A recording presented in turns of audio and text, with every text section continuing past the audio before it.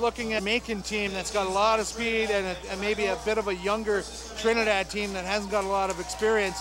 Talking to the Jamaicans yesterday, they said they like to spread the ball and be very patient and then run hard angles when they see the break. So it's a lot of side to side, almost like soccer, you know, just waiting for the moment, and then they spring the trap and shoot the gap. They have a lot of fast athletes, both sides do, but especially Jamaicans. Hopefully we see that Jamaican flair, that Jamaican speed today. So Trinidad and Tobago in red on the field playing left to right, and they will kick off. That's well taken by Orlando Jones of Jamaica, wearing solid colors there and nice heat-soaking colors as well. And look at that speed for Jamaica. Kwashi trying to make a tackle there. Jamaica looking for the support. And that's going to be number 12, Donald Walters. And just like that, 21 seconds in, we have our first score. And that's got to be an uh-oh moment for TNT. Let's see the replay here. Lovely start for Jamaica. That's number 11, Ronaldo Wade. Patient, finding the gap, opening it up is 12, Donald Walters. That's a great start. That's a great try for Jamaica. Yeah, and it just puts their authority on this match early on that, like our Jamaican Olympians that we watched last month, we're in for a track meet here today. And the conversion is good by number 9, Oshani Eddy. And he's got the nice little rooster comb of color on his hair there. Yeah, he's so sort of easy to pick out. Flair of the team. He's one of those guys who's the organizer. Important for him, again, to distribute that ball in front of the players today and let those speedsters run onto it, use their speed to their advantage. And that kick is almost going backwards there. Only went about a meter, went very high, but not the way they wanted. Trinidad and Tobago will have the indirect penalty at half. And when you give those away, it gives the other team that attack at half, which leaves you a lot of options. Trinidad and Tobago taking advantage of it now. Agbula Silverthorne, he's the pace man for TNT. Will he have the legs to do it? Yes, he gets across the line. And he just saw White Line Fever, knew he didn't have anyone in support, and he went for it. Great individual try there from halfway. Lovely individual effort by Silverthorne. Again, we saw that in the last game too. Teams are sort of, we'll see in the replay here, but teams are sort of letting that middle option go. Right up the middle, right up the guts, and look at the speed on both teams, but wonderful finish, reaches over, fantastic try. That's going to get their confidence back. O'Shane Eddy just legging it back there to try and get a hand on Silverthorne, too little, too late. But you also, you know, you're making a statement about do this at your peril next time because I've got the gas to get to you. Conversion no good, 7-5. So a bit of an important missed conversion in this game 2 minutes in. Could come back to haunt the Trinidad and Tobago team. The restart from Silverthorne. Oh, a great flip back as number 3, Everton Richards, looked like he was going to receive that for Jamaica. Instead, Trinidad and Tobago came away with it. Advantage being played. Yeah, good call from the referee. Jamaica interfering with the phase play. Trinidad and Tobago looking to take advantage. Quick tap ball here. Anthony Lopez gets that out. Now that's Silverthorne trying to find that ball. He is immediately tracked down as Joseph Kwashi flings it back to Silverthorne. And here's TNT just withdrawing and giving up plenty of territory. They've gone back 25 meters, 30 meters now. Now the kick through by number 10, Joseph Shea of Jamaica. But TNT staying onside, but they did not roll away in the tackle. Penalty against them, and quick tap from Jamaica will put them under more pressure. Ball shaken loose from that tackle. O'Shane Eddy looking for a spot out wide, and now he gets that ball spinning back the other direction as Andrew Fong. You see both teams trying to open it up now. Orlando Jones in the gap. Jones, he pulls away from a tackler. He'll be wrapped up now. Stays on his feet, drives for a couple of extra meters. Jamaica desperately wanting to get that ball back, but counter ruckman Trinidad is bringing it back their side. They've done a good job, but they've committed everyone at the breakdown. Only 2 guys out wide. Penalty against Jamaica, and now Silverthorne will do the quick tap. And wow, a pass to Philip Rogers, bouncing by the in-goal area, and he'll just opt to regroup and kick to touch, but he hasn't found touch. My goodness. Joseph Shea now gathering that in for Jamaica. Everton Richards, he goes out wide. Orlando Jones now steps in and out of a couple of tackles, and he's lost his shorts down around his ankles almost. And now it's number 9, O'Shane Eddy, Trinidad coming away with that chip through by Eddie. And now another penalty from Jamaica, and they need to maybe calm down and get themselves organized. This is a great opportunity to take a line out. This, what was that, 2 minutes non-stop action, the beauty of sevens. Again, both teams trying to open it up now. We can see, trying to test each other, the ball moving from one side to the other, wonderful athleticism. Trinidad and Tobago trying to build some phase play here, opting for the line out because it slows things down. For our Canadian fans, that was like a really long hockey shift, you know, instead of a 1 minute shift, that was like 2 minutes of just grinding, and these players on both sides are kind of had to have a line out and take a breath of air here. Credit to both teams. When you get up, everyone gets tired in those 1 minute, 2 minute, neither team backing down. So number 4, Philip Rogers coming off the field for Trinidad and Tobago, replaced by Kelson Figueroa. And Jamaica's come away with that line out. And just a quick link up outside to Donald Walters, our earlier try scorer. They do the switch back inside. Jamaica finding a clear path through, and that's going to be Ronaldo Wade with a great try on the switch. A little bit of a show and go here. Lovely finish by Ronaldo Wade. And again, we see Donald Walters and Wade hook up. Let's see the replay here. Bringing it across is Donald Walters, sucking both players in. Lovely step off his outside foot. A little flair for the finish. We're all right with that. And that was the real key, was Walters took out 2 players as he was driving to his right. And that suddenly opened the gate for Ronaldo Wade try there because no one was there to take him on. Yeah, something that's important in sevens, to take the ball with pace, attack the defender, take their time and space away, and then shift it to a player coming off his line. O'Shane Eddy adds the extras, and that makes it 14-5 for Jamaica. 6 minutes gone in this first half. Neither team can let it up at this point. Still a lot of time left.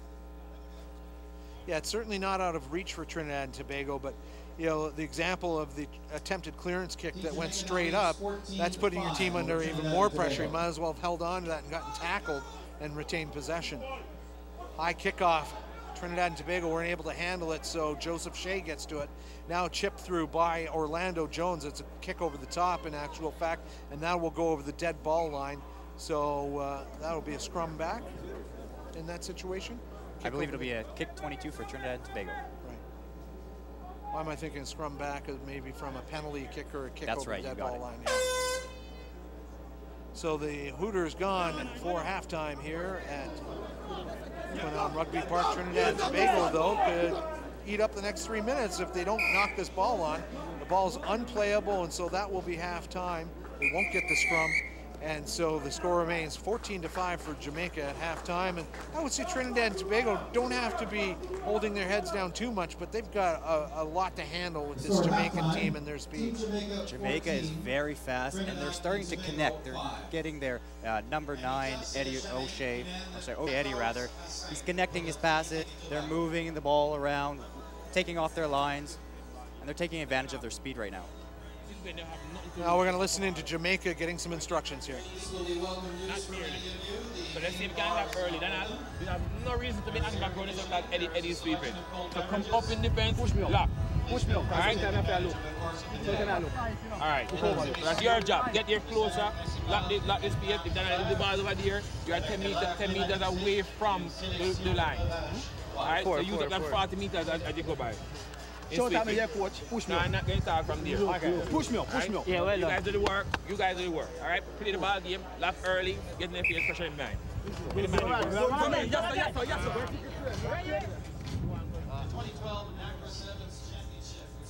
So lots of instructions being imparted by the coach for Jamaica. Yeah, we can hear the Jamaican coach saying, once you've made your break, make sure that you're supporting that player. Very crucial. Trinidad and Tobago, one of the smaller rugby unions in the Caribbean. I mean, they're all relatively small compared to, say, the U.S. and Canada in terms of player participation, but fairly fiercely supported by their players, and you know, they don't want to embarrass their side, and they know that people are watching back home, which is a bit of a treat because they don't always get to be seen online. Thanks to Rogers Television for allowing us to stream that signal around the Caribbean and other parts of Canada as the Jamaican players carried off the field with what appears to be a serious leg injury, and that is number 10, Joseph Shea. I don't know if he just blew a hammy going out at halftime there. Yeah, I want to put some ice on that. You can see the trainers working on it now. So that's Anthony Lopez getting that for Trinidad and Tobago, but they left their feet at the breakdown, and so it's going to be a quick tap ball by Andrew Hilton. They spin it wide. Mohento Thompson managing to get a nice spin pass out there. Patient Thompson gets it back now, and he's taken down hard. He's driven back 2 or 3 meters. And now Shane Eddy linking up, and you can see the play calling. And now this is the kick we were talking about. That should be a kick to the wing, but instead it goes directly to Stephen Cooksamy. And he is a problem player for Jamaica here because he has been known to go the length of the field. He's got a bit of pace in those boots. Trinidad and Tobago doing a nice job of keeping that ball alive. They're moving the ball up the field. They're not panicking like they maybe did a little bit in the first half. Yep, you bet. Finding the gap now. That is Stephen Cooksamy. Offload, looking for options. That's Joseph Kwashi. Gets it out to Lopez. Figaro, wide cutout pass. Now things starting to happen for Trinidad and Tobago. James Phillip, he finds Stephen Cooksamy. You can see on the outside, Trinidad and Tobago just a little hesitant from running around the Jamaicans. They know their speed, so trying to work that ball back off the sideline with switches and inside passes. Figaro finds Silverthorne, and now he's coming in to help Ruck here. 3 guys at the breakdown now. They don't want to do much more than that because they'll take away their offensive opportunity. Ball put to ground, and the pass interrupted, but nothing wrong with that. A bit of a basketball pass out to Kwashi from Lopez. Pass goes the other way now, and here's some speed from O'Shane Eddy, and he is bundled in touch before he can do any damage. Fortunate for Trinidad. Ran out of bounds. So the assistant referee advising those players can't be in the channel to block the ball. It's not like an inbound basketball pass. That's right. It's a line out. The referee saying, I want a little bit of room. Give me some separation. Now, you can mark a player if they're thinking about quick, but they still got to be in 5 meters. The whistle comes before that ball was going in.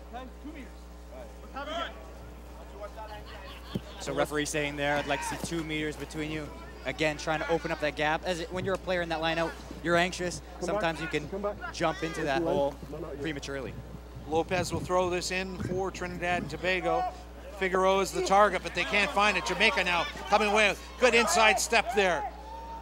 Offload by Everton Richards, but it goes into touch. Figaro looking, thinking quick ball. And boy, that is a ill-advised line-out ball as Jamaica up quick. Silverthorne now, another pass to no one as James Phillip gathers that in. And maybe something, you got to break a few eggs to make an omelet, and something could happen here. Silverthorne, he is doing a stutter step, trying to get outside his outside cover. He's shaking off one tackle and still going. And boy, he has got some fitness going on there. Phillip passing it back inside. Lopez drops the ball. All that good work. And it's the one tired guy that his skill sets are just dropping a bit. And I bet you start to see some players moving around on the Trinidad and Tobago bench as they look to change him. Yeah, coaches can't stand that when it's sloppy play, dropping the ball on, all that good work. And to lose it all for something like that, it's very frustrating. O'Shane Eddy is replaced by Odell Hyman.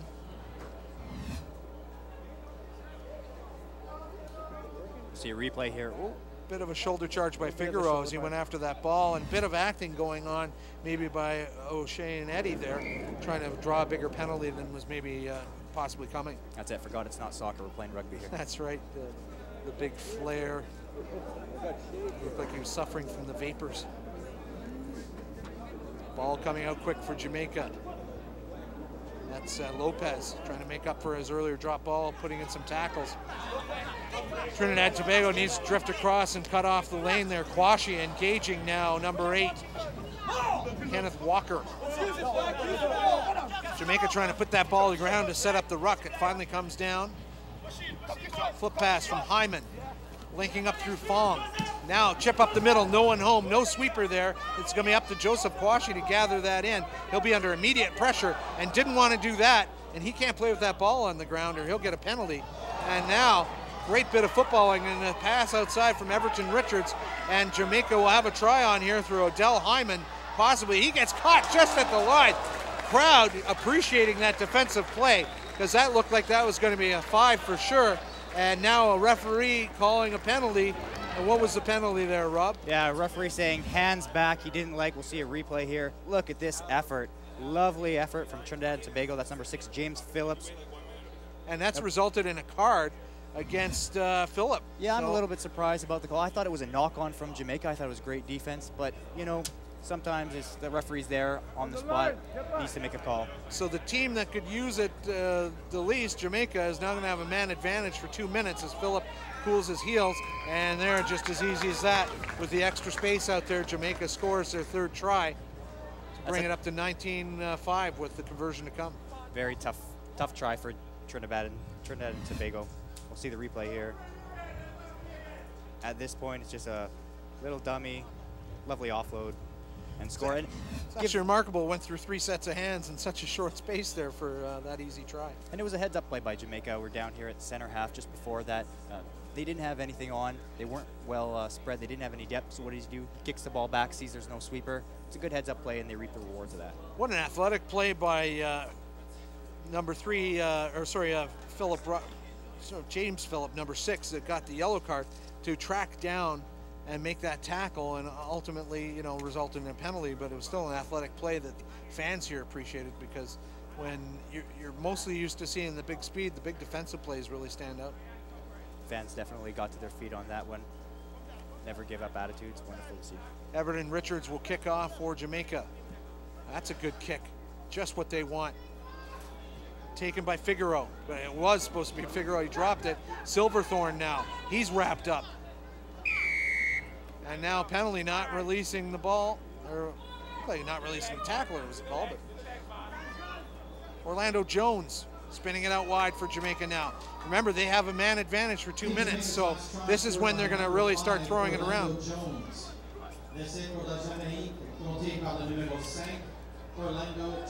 Odell Hyman gets to it, but now Trinidad and Tobago, Joseph Kwashi, they're going to spin it out wide and see if they can make something happen here. Around the corner, that's number 8, Keishan Waller. He's come on, and he does not have the gas to follow this ball up. That's the full-time hooter we've heard, and Jamaica will be happy to just kick that into touch and go into the semifinal. They'll play Canada in one of 2 semifinals coming up. So that means we'll have the U.S. taking on Mexico in the other semifinal, and that is the final score, 19-5 for the Jamaicans. So coming up next in the intermission, we'll